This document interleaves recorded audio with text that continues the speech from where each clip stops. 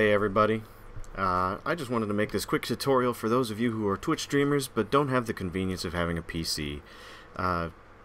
It's kind of difficult these days because OBS Studio is not completely updated for its multimedia version, and so the recent update happened and it allows you to take a browser source and use that as a video source. It's kind of difficult to explain, so let me just show it to you guys because I finally figured it out. So what we're going to do is, if you already have a Twitch account, you can go right over here to twitchalerts.com. You go over there, you click launch Twitch Alerts. Now I'm already signed in, but it should have a little notification that will say, do you want to sign in with your Twitch account? You click yes, and it'll have set everything up for you.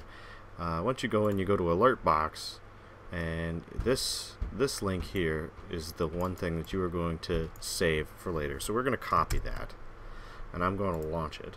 So that way there's this box that comes up. Now what this box does is it shows you the alerts that you have made custom for your stream. So I'm going to test the follow alert, and that should come up in a couple of seconds, and you should hear your notification. It's probably going to sound weird in my headphones because something's up with my audio. Hopefully it doesn't sound weird in the recording. Okay, I don't know why that didn't come up. There it is. Okay, that's probably because OBS is open, and that's why. But anyway, you have that all set and ready to go. So with that said, that's what you're gonna do. Now I already have my stream set up, but we're gonna make a new scene.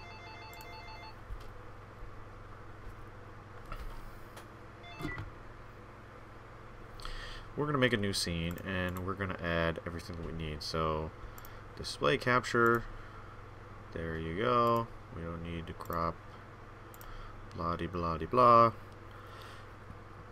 So you got that. Now you want this to show up on the thing. You want the notifications to show up even when this is down, right? So we have the link for this already. Whoops. So now that we have this all taken care of, what we want to do is go to add, or you can click the plus button, or you can just right click and add browser source. Now that's going to come up with this. You're going to click OK, or you can name it to whatever this is, and this will come up.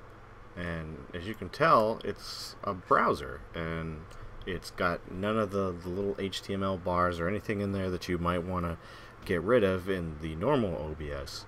So what you're going to do is, you remember that link that we copied earlier? We're going to get rid of this, and we're going to paste it in here. Now don't worry if there's nothing that comes up here. Just leave that as it is.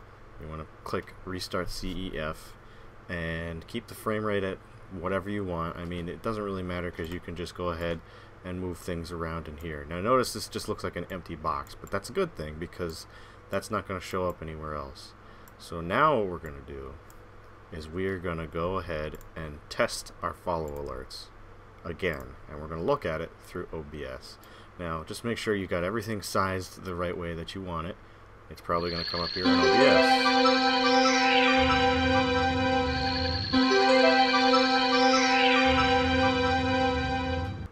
There you go. Look at that. No green, no nothing. Not even when it fades away. You see, it looks perfect.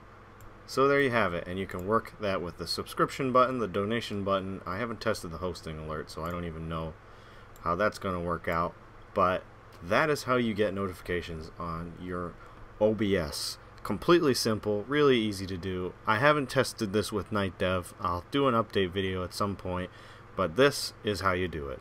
So be sure to subscribe and follow my stream if you guys are interested in more videos involving my Twitch and or tutorials on how to stream on your Mac.